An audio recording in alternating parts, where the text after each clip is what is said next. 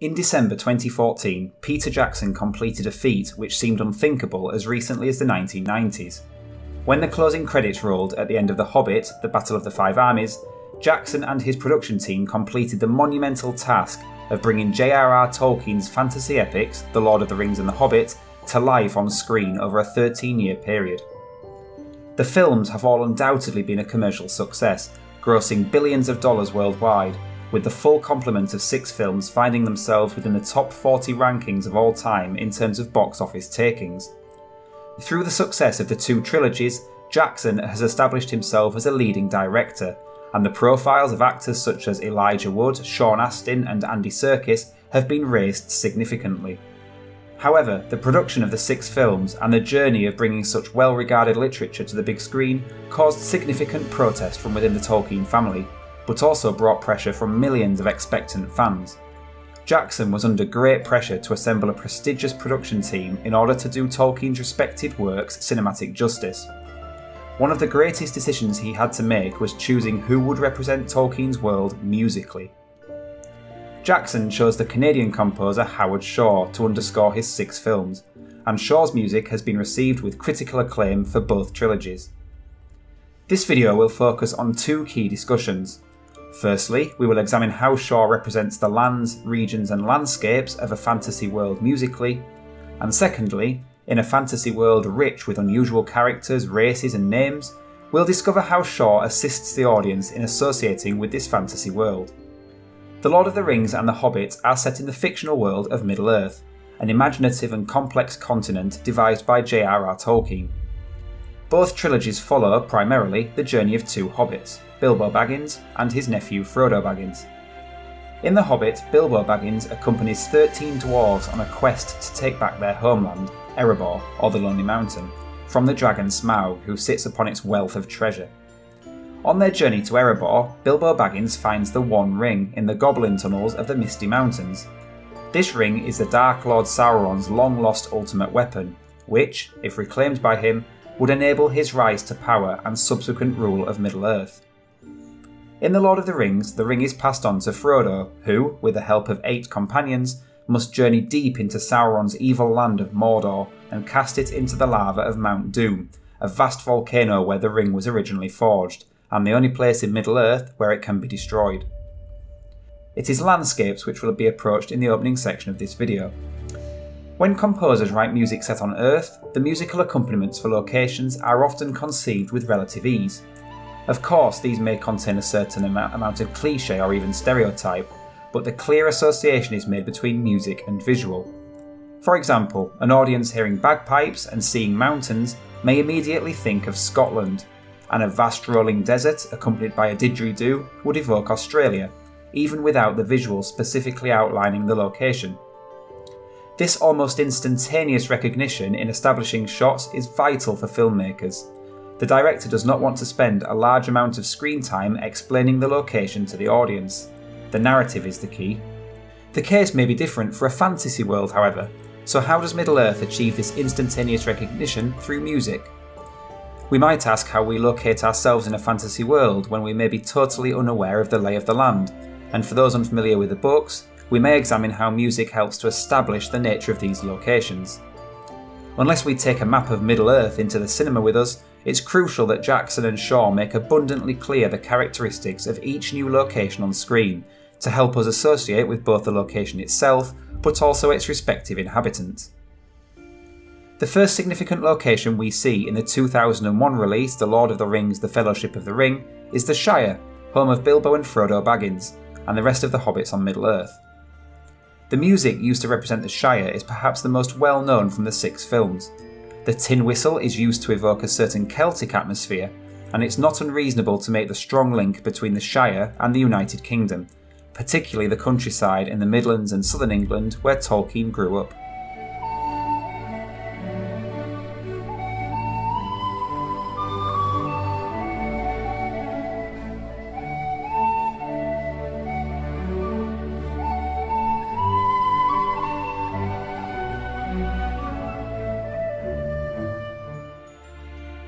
What is unique about this motif is that while starting out as a piece of music to represent a location, it transforms throughout the films into something which has a far deeper meaning. The melody remains the same, but a grander hymn-like setting emerges which begins to denote a homesickness, but also resilience of the hobbits on their journey.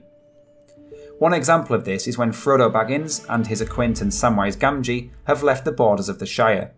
The same melody is heard, but it's now in strings and French horn, as well as the original tin whistle, and it accompanies a tender moment of reminiscing, but also represents the character building of the two hobbits as they explore a new world. If I take one more step, it'll be the farthest away from home I've ever been.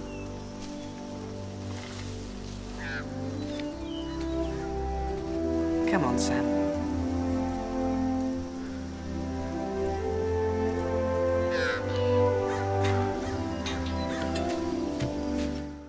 One of the challenges composers face when writing music for a fantasy film, as highlighted at the beginning of this video, is how to ensure the audience associates with the locations and characters across all of the films. The music must act as an audial anchor point to grasp the attention of the audience.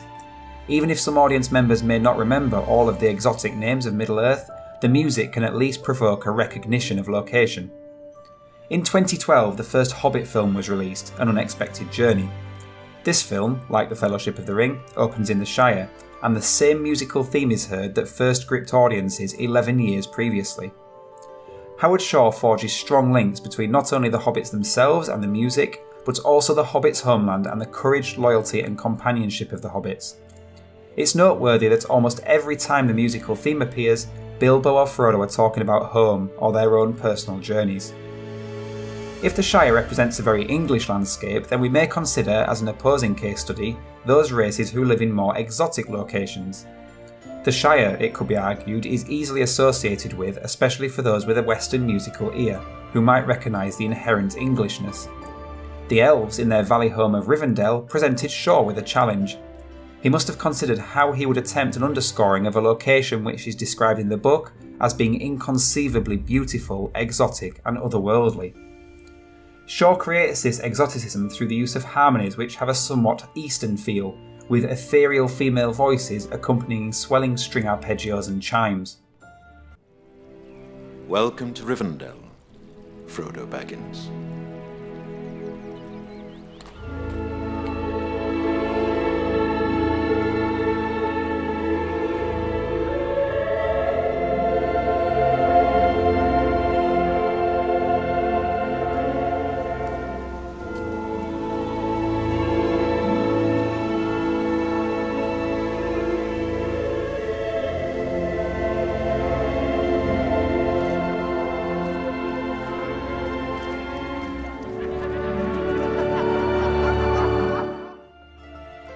Doug Adams describes the Rivendell motif as containing a wonderful tone of opulence and stating that it's welcoming, open and gives a sense of age. The final example of how Shaw assists the audience in grasping the magnitude of Middle-earth is the use of what will be coined landscape montages. In each of the films there is one moment where there is no dialogue, no close-up characters in the shot, but a soaring panning sweep across the Middle-earth landscape. These landscape montages not only help us to embrace the grandeur of Middle-earth, but also provide Shaw with a rare opportunity to dominate the film aesthetic. It's rare that music takes a real foregrounded position in Hollywood cinema, but in these landscape montages he has the opportunity to do so.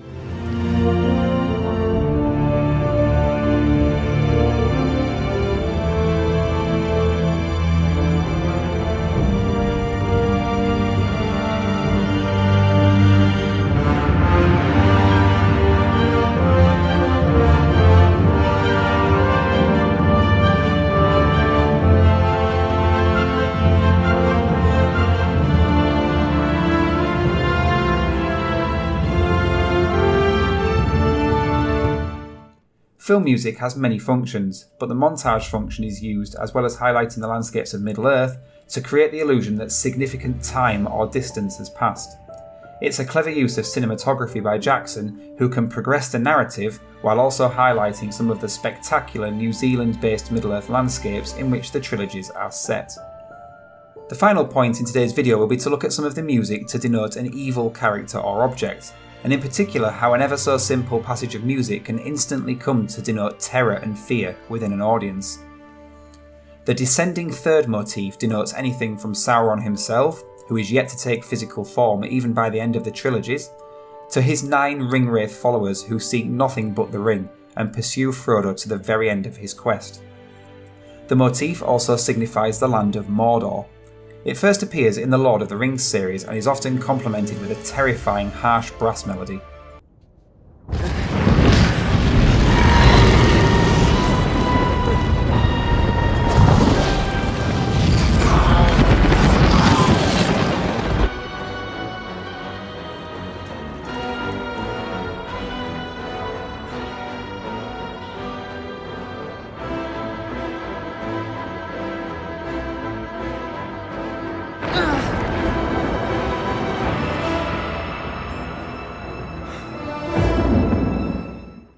The descending third motif forges yet another strong link between the two trilogies. When Gandalf first meets Sauron during the second Hobbit film, we hear the same ominous pounding descending passage.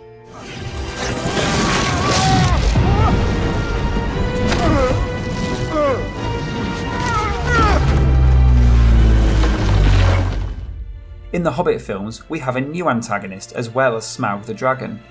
The large orc Azog pursues Bilbo and his dwarvish company, seeking revenge on their leader Thorin Oakenshield. Notice how the same descending motif is used to depict the enemy, but is slightly altered by a falling semitone at the end to create a new variation.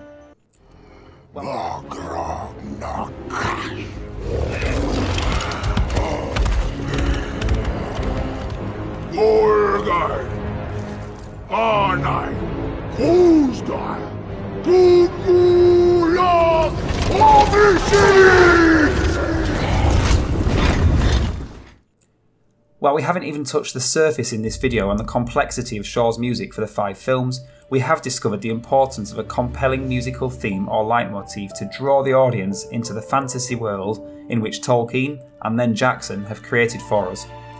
Leitmotifs or musical themes are important in any film as they assist the audience in associating with characters, locations or objects, but I would argue that they are of paramount importance in genres such as fantasy and science fiction. You only have to look at Star Wars and John Williams' music to realise that it is an established and effective technique in film scoring. So to conclude with the question set at the beginning of this video, how does Shaw represent the regions and landscapes of Middle-earth through music? Well, I would argue that a grounding in European and British Celtic traditions for the Shire enables an almost immediate association and recognition in a Western audience that the Shire is somewhere homely, welcoming, where comfort is to be found. I would argue that the use of exotic Eastern musical harmonies and textures enable Rivendell to be perceived as otherworldly and mysterious to the travellers. And finally, I would reinforce the use of the landscape montage as an effective method of bringing as much of Tolkien's world to life on screen as possible. The grand orchestral panoramas we saw may not explicitly label the locations, but they help us to grasp the magnitude of Middle-earth and the scale of the quests in which our protagonists are set upon. There is great scope for the composer to enjoy the musical painting of the landscapes in fantasy and science fiction, compared with a film set in New York City, for example. In many ways, the Tolkien narratives are a set of fantasy road trip movies if we use a modern analogy, and the music takes us on a journey but also points out useful locations along the way. Secondly, we asked how the music helps us to associate with characters. Well, likewise, the Shire theme with its soulful and nostalgic tin whistle melody and the variations which follow encourages an empathetic relationship with the hobbits. When we hear the music, we think of the Shire or their longing for their homeland. It's a highly romanticised concept, and in a score and story which has drawn on comparisons to Wagner's Ring Cycle, it seems apt that the romantic notion of Sehnsucht or longing is evident in the score. Again, like in Star Wars, we have a simple but recognisable musical theme for the bad guys. Like the Imperial March in Star Wars for Darth Vader, the descending third motif fills the audience with the same dread. It's a dark contrast to the jollity and bucolic nature of the tin whistle, and helps to complete a magnificent musical patchwork of leitmotifs, which is continuously guiding the audience through Tolkien's wonderfully imaginative world.